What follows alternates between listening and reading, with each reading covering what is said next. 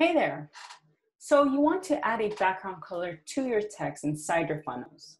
In Gmail, in Google Docs, and in many places, we do that by highlighting the text, clicking on the highlight color icon, and selecting the color. So how do you do that in Convertri? Well, this isn't a feature we have yet. It's actually in our backlog, and we obviously don't know when it'll make it to the app. So for now, I'm going to show you a way around it. In this tutorial, I'll also show you a hack that will change your life. So pay attention. You're gonna like this. I opened up my dummy page. This is a service that I used to fantasize about, but I have a cat now, so don't really need it anymore.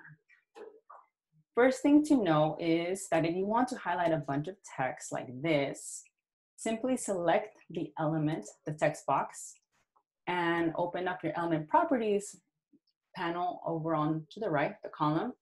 Select background and change the color. But if you want to get more sophisticated and highlight certain words, then that's another process. We have here commitment problems, rent a cat.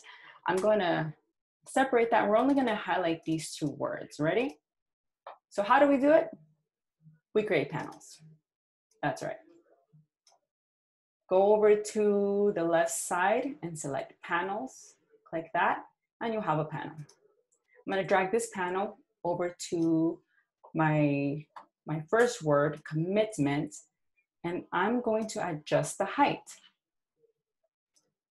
Once you have your height, drag that over above the word and adjust it.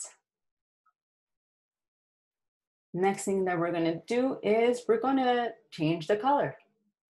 Over on the element properties column, select background. And here's your hack. You ready? Right now it's in gray. The color is gray, but I don't feel like opening the color picker and doing this thing. You know, I just want a basic yellow color. So what do? I'm going to type it in. Done. If it's a basic color, like green, yellow, pink, then Convertri will pick it up. My favorite one is transparent because I use those a lot to build funnels. You like it? Great, give it a thumbs up somewhere. I'm gonna choose yellow. All right.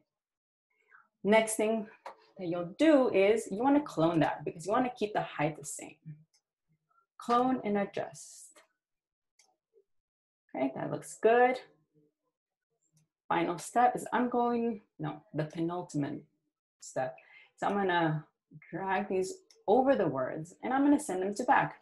Go over to your menu bar and select the icon, send backward. And again, send backward. And that's it. If you want to highlight even smaller text, you can definitely do that. You can make these panels really thin. I'm going to change the background color to pink. And I'm going to make it really small to cover that.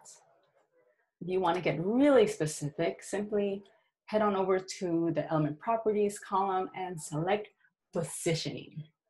Select positioning and adjust the height. You see that?